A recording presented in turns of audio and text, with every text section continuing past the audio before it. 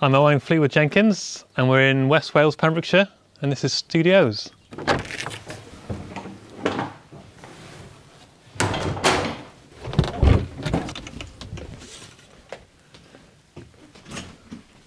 So this is the dead room, the room without any parallel surfaces. We can close these doors to isolate from the larger room. And then this is the large room, with a ceiling of about 5.5 metres. And here lives the Bechstein grand piano and the Hammond C3, the Bechstein Model 4 uprights, and all the guitar amps.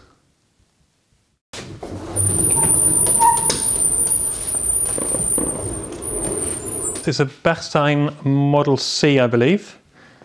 It's from the 1920s. It's a semi-concert grand. I played a note on it in the shop and yeah, I couldn't stop. It's one of those sounds I just couldn't get out of my head. It's been fully refurbished. New action, new strings, new hammers, new dampeners. So this is the low C.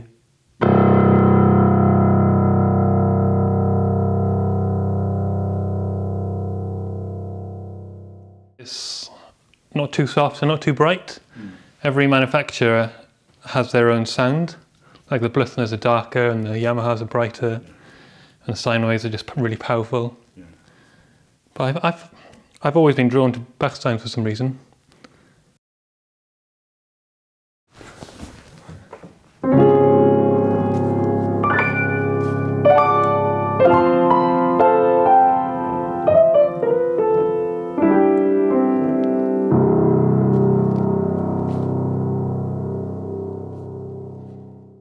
I've always wanted to get a piano trio here, but they won't come unless they know the piano. Right. And it's too far to come and try the piano out before you book. Yeah. So there's been a lot of back and forwards with a few people, and those bookings have never come through, unfortunately. Because I can tell them they'll love the piano, but I mean, that's like a salesman, isn't it? Well, when I bought the piano, I realised I need to get better mics because the piano's just better than the mics I had. You know, they weren't capable of capturing just how good it was. So that was the main reason for buying this home audio devices. It's called an RS2. It's a stereo ribbon microphone with built-in mic preamps and like a Pultec airlift. It's built into the body of the mic and it's remotely controlled from the control room. And you can do Blumline or you can twist this and it'll go into mid-side and it decodes the mid-side for you, so it comes into the console as a stereo file. They're all made in Poland. It's designed by a studio engineer in Poland who I believe recorded a lot of piano, and he didn't have the mic he needed to record piano with, so he designed this. Depends how close sounding you want your piano, really.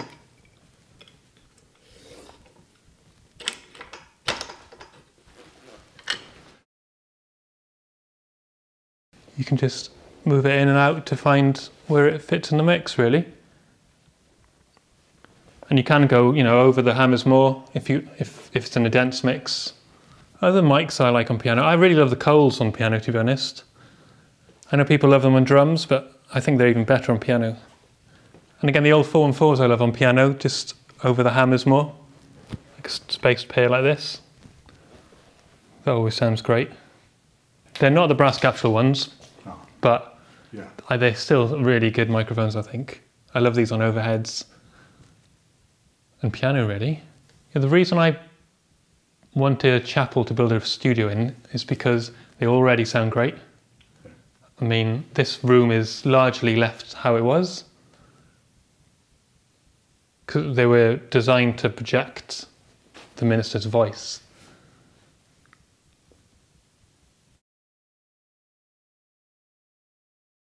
Another thing I love about this room is it never gets too loud. Even if there's a drummer in here hitting hard, the cymbals never become unbearable.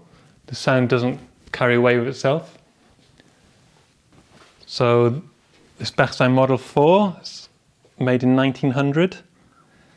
This is unrestored, but very well looked after. So the hammers are a bit harder. And it's just got great character. It's nowhere near a honky-tonk, it's much nicer than that, but it's a real songwriter's piano. What is it? I think it's a very easy piano to connect with. The action and pedal are really nice to use. And you get out what you put into it. With the Grand, very powerful. Yes. It's very posh. And I feel like people are making less posh records at the moment. Hence why everyone's distorting everything. So here we've got this 1968 orange matte amp, very early one, serial number 13. That's just been fully refurbished. And this Laney LA30, there's a reissue of the Super Group. Yeah. Incredible amps, Laney. Old 60s Westminster, made by Watkins. Got a few old WEM amps. Early British amps, really. And this is a cool valve strobo tuner. It's got all the original valves and it works better than any tuner I have in the studio. You know, on a usual session, so the piano will, if we're using the piano, it'll be the other way round up against the back wall with the lid open. We often use this booth either as double bass or like a guide vocal or to isolate some amps. And then drums are in the dead room here with the doors open or closed, depending on what sound we're going for. So this is a Hammond C3 with a Leslie 122 and PR40 tone cabinet. I get a lot of bookings for this because this is one of the dream setups for Hammond players, really. Doesn't get much better than that.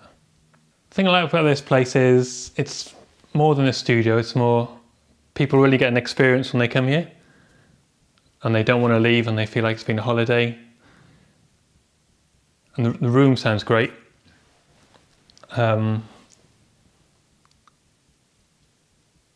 it just means you can just crack on and make the record rather than try and find the sound for hours. Yeah. It's there and we can work with it. And moving quickly in a session is really important for me. And I've set it up so we can move quickly and get good results. People come from all over the place to record here. They all over the UK, further afield, Norway, Europe, America. And once they're here for a week, 2 weeks, 2 months, and they really just lock down and get into the record. Yeah, I've wanted a studio since I was about 14 years old, I think, and I went on work experience to a studio locally. And then I went to Birmingham Conservatoire to study more. And when I graduated, I mentally told myself, by the time I'm 30, I want basically this. And I bought this when I was 28. Here we are. It's a pinch yourself moment every time I walk in, really. I think it's in a great size category of studio. Like, you can get the smallest studio sound, which I really like. And you can get huge explosive drum sounds. Another thing I like about drums in here, I normally place the drums in the dead room and have the room mics out in the bigger room.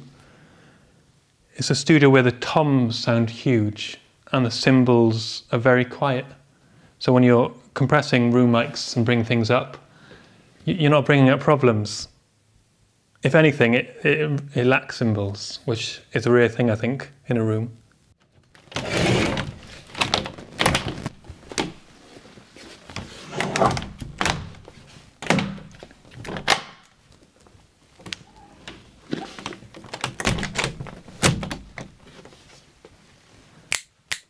Super dry.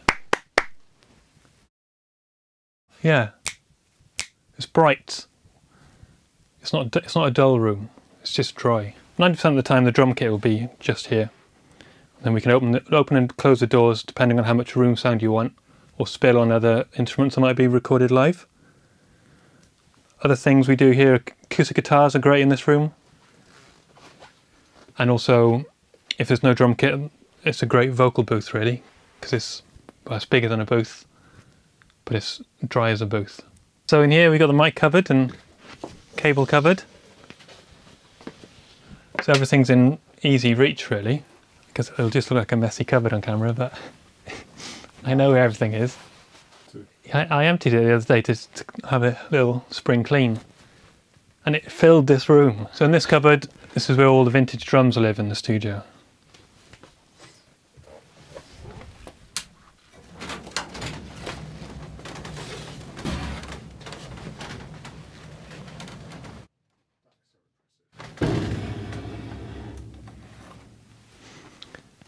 So this is my bigger kit. It's the Slingland Gene Cooper Deluxe outfit from 1958. 22 by 12, 13/16. And then here we've got a 60s Rogers Holiday. 22, two 12-inch toms and a 16-inch floor. And then the Slingland Gene Cooper Jazz outfit from 1964, which is 20, 12, 14. Then we've got Ludwig's 402, 400, a 30s Gretsch Broadcaster, a Magnesium VK snare made in Sheffield. Yes, loud and bright and light. Yes.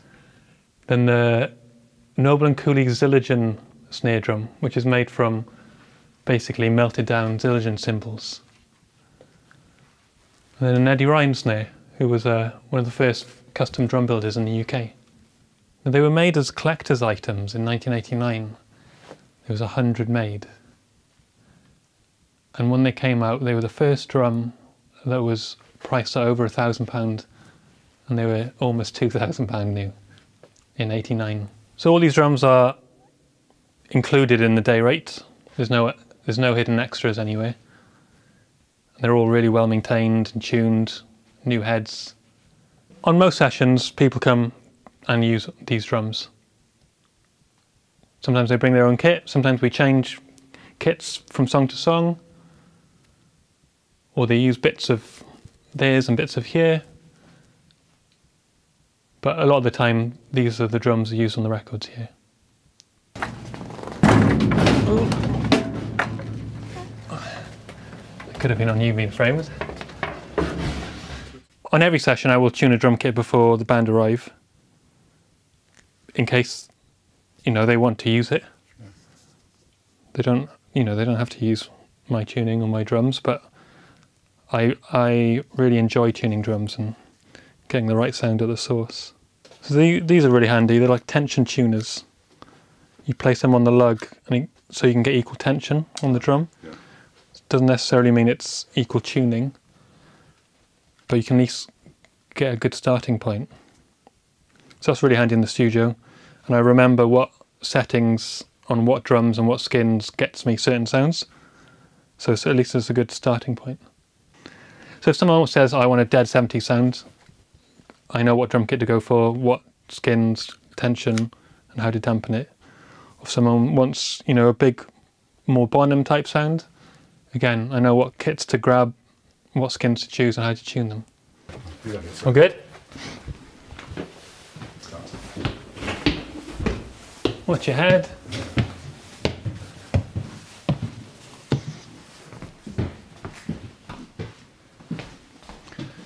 So this is the control room. The reason for having the console facing away from the players is it gives the players more privacy, really. I've never enjoyed watching people perform when they're under pressure. Because of the nature of the building it was, I didn't want to get rid of the squarer shape. I know in the studio you tend to think you should have non-parallel surfaces, etc. But I felt like I would ruin the feel of the building up here if I was to do that. So I've tackled it with just some acoustic treatment, really. I'm really pleased with the sound of the room. This window here, there's two double glazing windows on an angle together. So at least when the sound comes out of the speakers, it will deflect it upwards instead of straight back. So there's subtle acoustic designs in here. The console, the centre of the control room, is this Cadac J-type. It's got a range of channels. It's got the mono input channels, the dual input channels, there's some stereo channels, 8 groups.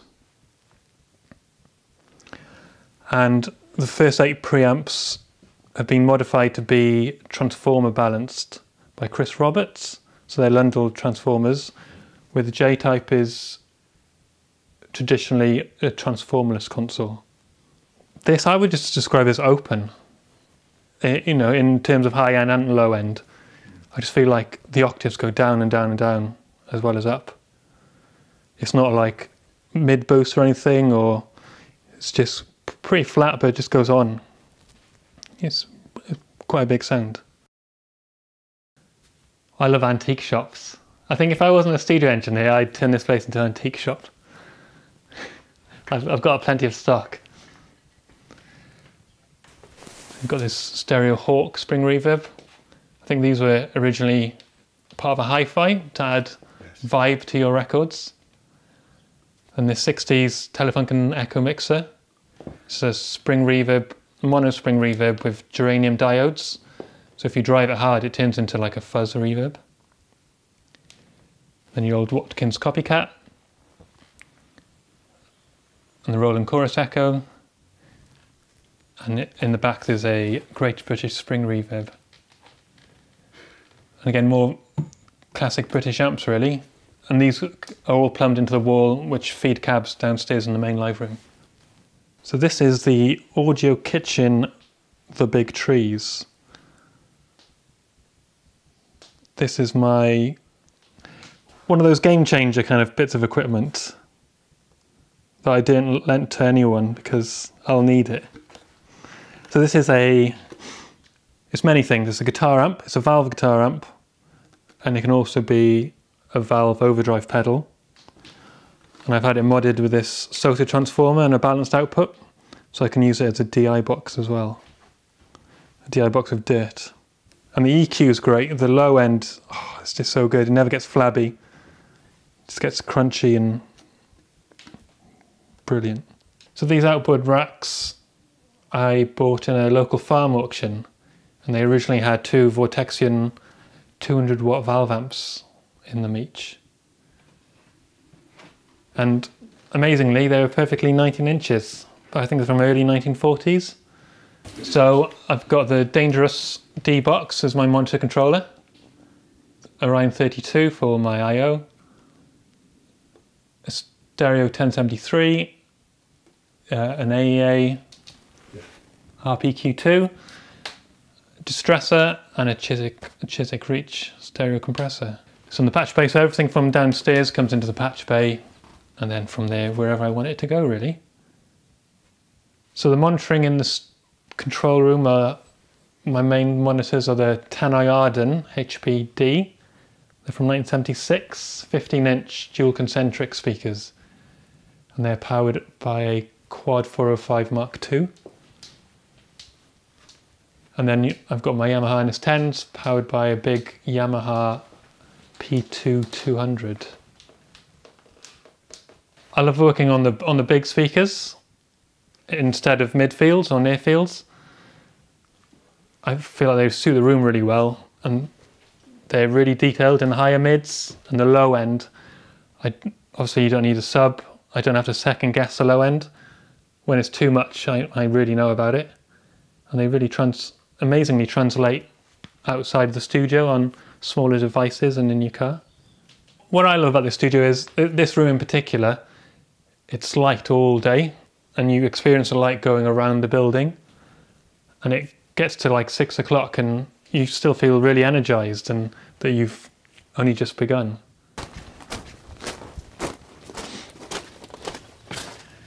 So welcome to the accommodation. So this is the accommodation with another piano and more Tannoy speakers and a record player. This is where we have breakfast in the morning and sit by the fire at night.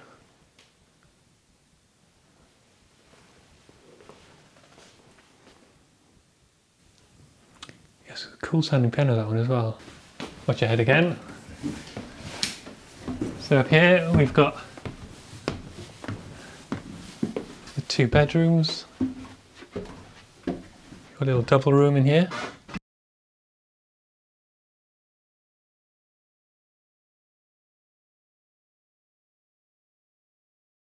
So this is the double room. That's about it really. Yeah. So this is the bunk room. We can sleep up to 6.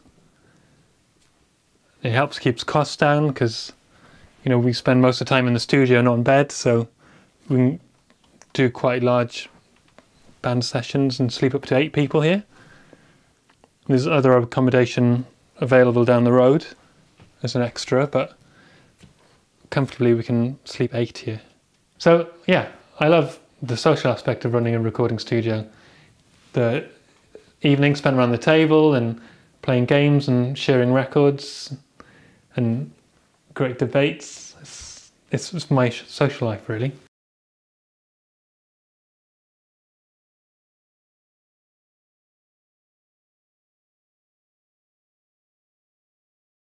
Yes. Yeah? Yes. So, right. Because we mentioned it downstairs, didn't we?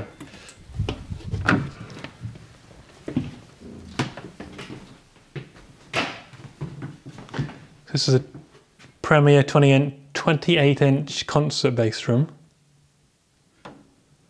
So Roger's Holiday 26x14, which is the kind of Roger's version of the Bonham Ludwigs. Then a Yamaha Recording Custom 24x14. It's a rock monster basically. Oh, a bunch of guitars. A bunch of guitars, yeah. Those are Telecasters. Some guitars built out of the wood from the chapel.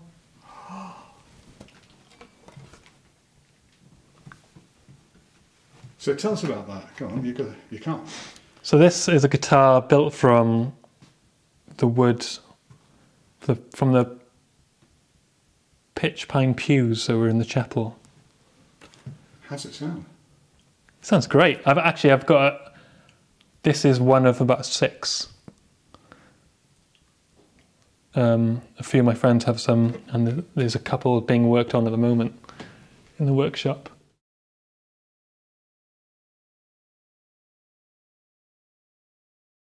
And they're from this part of the pew.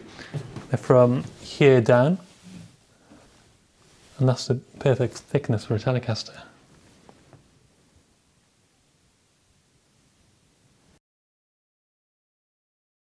It's gorgeous, isn't it? You wouldn't say it's 100 years old.